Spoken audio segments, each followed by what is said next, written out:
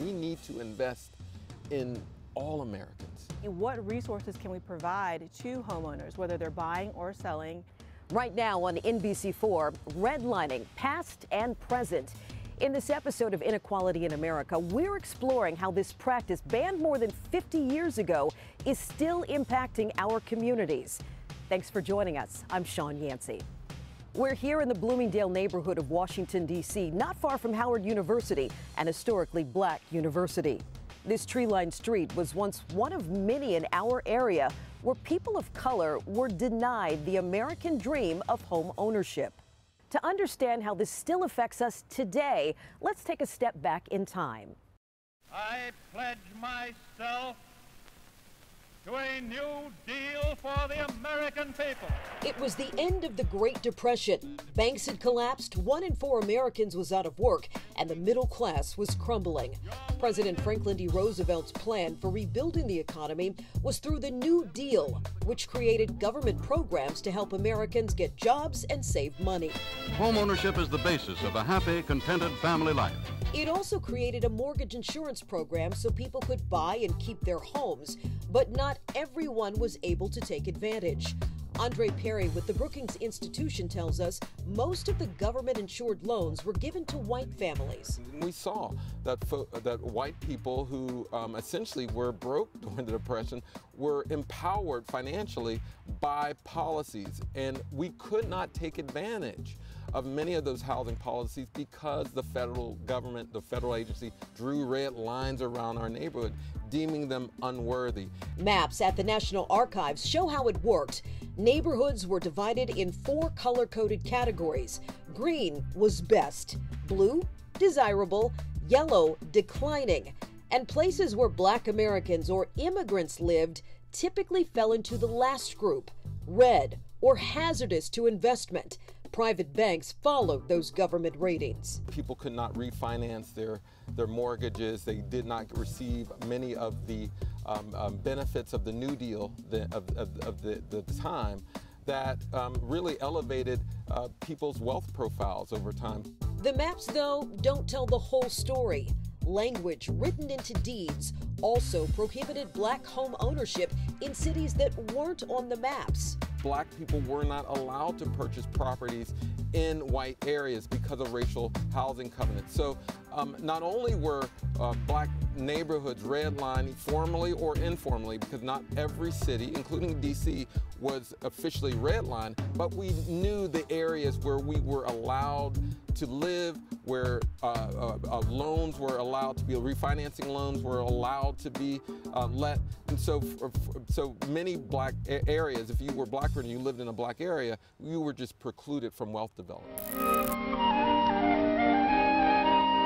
There was also denial in design. Government-subsidized loans were also given to developers. Entire cities, like Greenbelt in Prince George's County, were built only for white families. It was kind of like the fence. It divided Burwood and Mendota. In Detroit, the Federal Housing Authority would not go ahead with the proposed development near a black neighborhood until the builder separated the communities with a half-mile-long, 6-foot-high concrete wall. To this day, you can find similar structures in Texas, Florida, and in Arlington, Virginia. They bring students down here to actually talk to them about segregation, help them understand. This is only one facet of that story, but I think it's an important part of the story. Walls weren't the only barriers. By the 1950s, highways were being used to separate black and white neighborhoods. The impact was profound. You're talking about slavery, Jim Crow racism, then redlining. It precluded us from developing assets. When you don't have assets, you got to take on more debt. You got to take on more student loans. You got to take out that loan for a business. If you had equity in your home, you wouldn't need to take out that loan. Most businesses are started with the equity in your home. And so if we can correct for this housing discrimination, we're also correcting for business development, community development, all these different things. Housing is such an important lever. The Fair Housing Act of 1968 sought to end the discriminatory practices, but today, more than 50 years later, the issues persist. Unfortunately, redlining remains a persistent form of discrimination that harms minority communities. Just last month, the Justice Department's Civil Rights Division announced a new initiative to crack down on redlining. This one has a 21st century focus. You know, technology companies and financial institutions are amassing massive amounts of data on each and every one of us and using it to make more and more decisions about our lives, including loan advertising and underwriting. We need a fair housing market that is free from the old forms of redlining, as well as the new digital and algorithmic redlining. These algorithms are black boxes behind brick walls. When families and regulators do not know how decisions are made by these algorithms, we are unable to participate in a fair and competitive market free from illegal bias. And we will not allow robo-discrimination to proliferate in a new crisis. When we come back, the red line in lending, the burden on communities without equal access to banking, and who's stepping up to fill the gap. Eliminating economic disparities only helps, grow the economy. Plus, same house, same specs. So why is it worth less in one county than another? There are many forms of oppression and bias, and home value is one of them. The issue of undervalued appraisals and how it's affecting homes in Prince George's County. But first, another example of how this issue of redlining plays out in different aspects of everyday life. When it comes to health, formerly redlined neighborhoods are more likely to be near industrial areas. A study in the journal Climate found a greater risk of polluted air in these areas and less access to fresh food and grocery stores, all reasons that residents in formerly redlined neighborhoods are carrying a heavier health burden.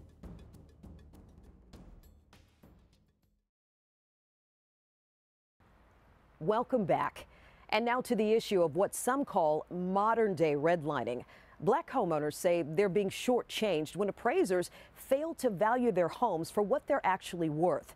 We spoke with a Prince George's County homeowner who's working to make sure others don't have the same experience she did. Hi, my name is Jacqueline Priestley. I'm a Prince George's County homeowner and resident. My family and I like to say we are Prince George's proud. Probably around 2015 or so, my husband and I, we knew that our family was going to grow. We already had 2 kids at the time. My mom and my stepfather are with us often, and we wanted a house that could grow with our growing family. I've lived in Prince George's County now for over 11 years. Ultimately, what I think I've learned and realized and really do love the most is the fact that we are community. When you think about the idea of kids playing outside until the street lights come on, you think about the simplicity of life before. Prince George's County has its own unique way of bringing those simple joys into everyday life. So one of the things that we learned as we were preparing to build our new home is that what it would cost to build was not equal to what the bank would finance. The home did not appraise for the actual cost of construction. In fact, our builder built a home in Montgomery County that's almost the exact same square footage, largely the same, amenities and features and what have you. And that home sold for twice as much as our home could even appraise for. And we have to ask ourselves, how is that value perceived so differently? There are many forms of oppression and bias, and home value is one of them. Right? We say Black Lives Matter because we see the impacts of police brutality, hate crimes, and other things. And Black votes matter, right? We talk about that as far as campaigns go. And Black homes matter. It's one of the largest investments that most people will ever make in their lives.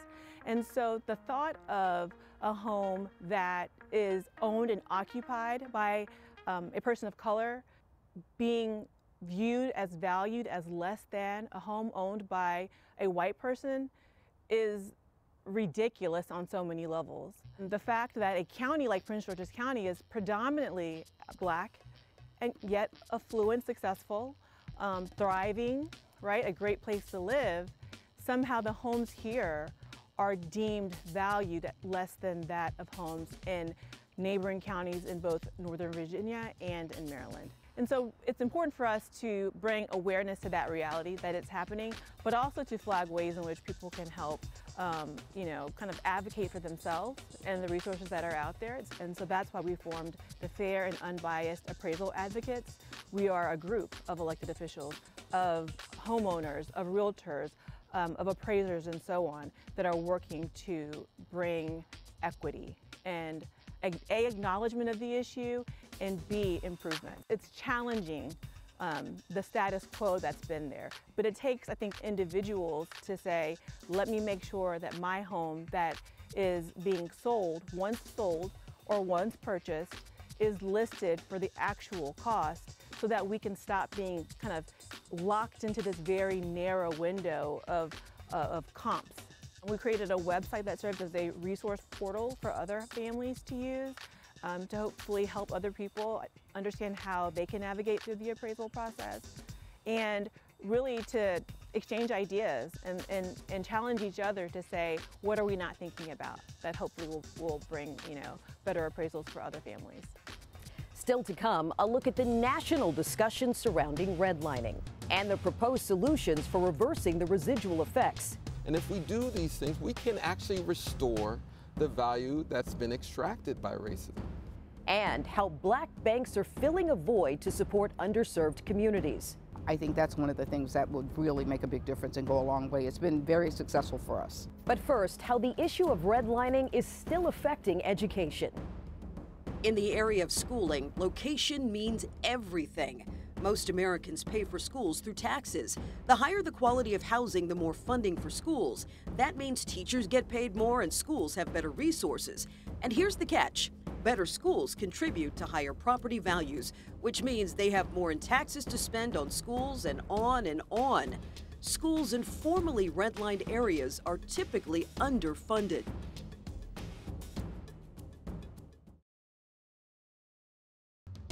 Just last month, the Justice Department announced a new initiative to address another aspect of redlining, the role banks play in making sure all communities have equal access to credit. Black-owned banks have embraced that mission. Sonia Wells of City First Bank in D.C. explains how her bank is helping people who've been historically left out of the mainstream lending process. We were founded back 25 years ago under the auspices or for the purposes of making sure that families and communities and brown and black folks, that they were given access to capital when they had previously been denied. We do commercial lending only, but we do support families in various ways on a consistent basis. Like I said, it's part of our DNA in terms of what it is that we do on a day-to-day basis in terms of working within the communities that we serve. Obviously those are the communities that have been typically underserved, in many ways, not just from a banking perspective or financial institutions, but also, food and, a host of other amenities are typically not in those communities. And so we go out of our way to try and bring, projects and developers together that will bring some of those amenities and assets to those communities. So that's the first thing. And then the other thing is really to help the black families understand banking, understand the process, understand what they can do to change the outcome. And you think about the assets may be very different or may be considerably less for a black family. The net worth is therefore impacted, credit scores, the options that they have for lending. All of that, impacts access to capital because, there's an algorithm that's being utilized. It's not easy to protect yourself against an algorithm. In theory, you would think that something that is, absent of individuals, would eliminate the bias, but the bias still exists, even in building the algorithms. And when you're talking about that the average white family has 8 times the net worth of a black family or a brown family, that's where where that algorithm just is not working, because it's, 9 times out of 10, it's going to result in a negative, decision relative to the loan. I think the most important thing is for all of us to consider is that when you have investment in the community, that it really helps to grow the community. It brings families in, it brings additional businesses in, and we're able to expand and make a difference from an economic perspective. So when you start there and then you start to build the infrastructure and build out, then you'll see families grow, develop, and it's really a fantastic thing to see when you see a community grow and develop in that, in that vein. Still to come, the national discussion on redlining and the search for solutions to end the inequities. Just like the pandemic, when our neighbors are sick, we are vulnerable. Right. And that's true economically as well. But first, another aspect from the fallout of redlining. When it comes to policing, a Boston University study suggests formerly redlined areas tend to have more negative interactions with police than others. Tactics like stop and frisk mean entire communities are subject to increased or over-policing, which in turn leads to greater involvement for residents in the criminal justice system. Those negative interactions also breed a lack of trust between law enforcement and those communities.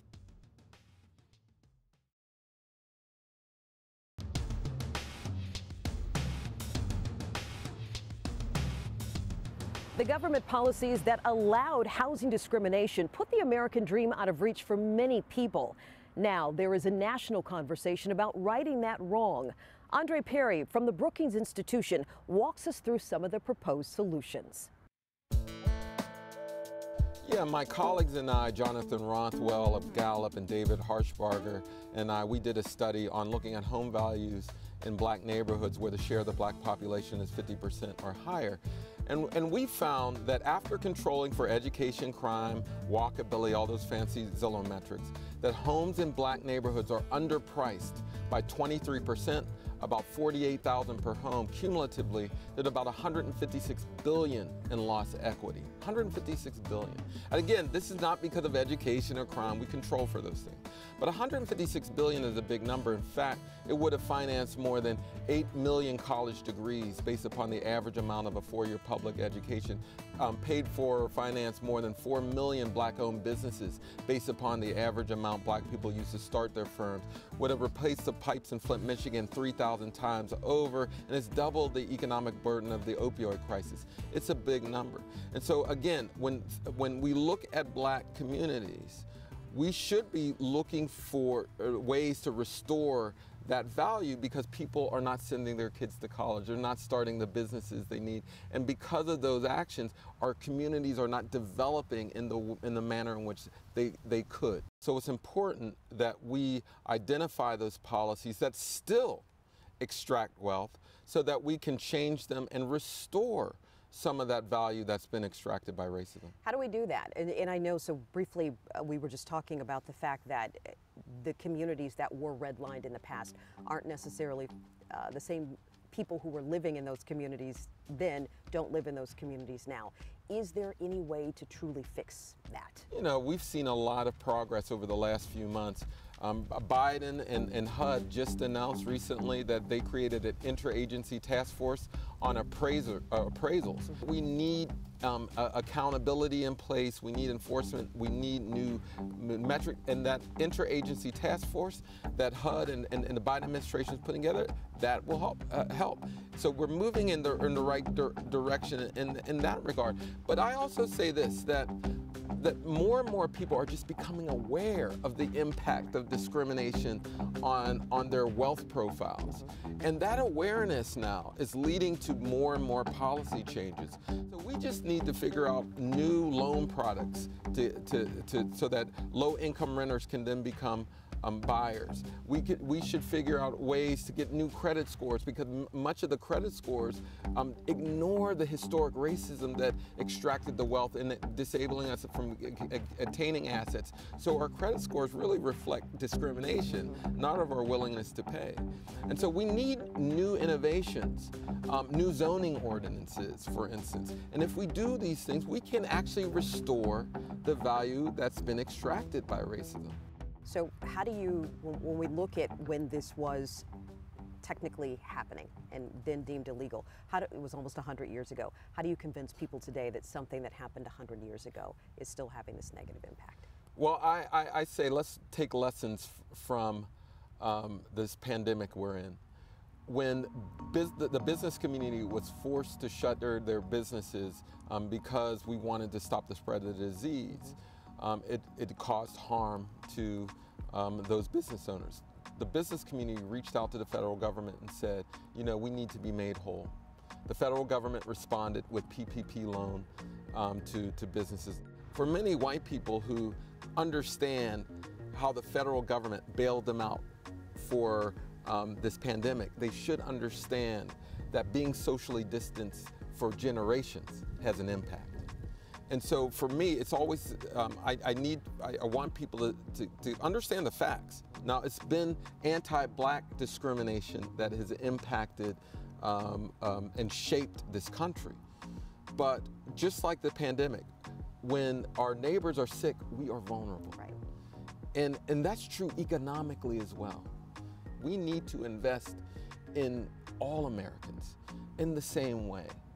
And so for me, that's what I try to tell our brothers and sisters who don't quite get it. That they'll say, I didn't own any slaves, I didn't discriminate against anyone, yet, but they do understand that the wealth profile would have been significantly different if the federal government didn't discriminate. So we're asking the federal government to respond, not individuals, the federal government. The same way it empowered some and not others, the federal government can correct and repair the damage that it did. Thank you for joining us for this important conversation about redlining and its impact on the way we live, the way we work, and the way we educate our children. We hope you'll continue the conversation within your own circles, and for additional resources, check out the NBC Washington app. I'm Sean Yancey, News 4.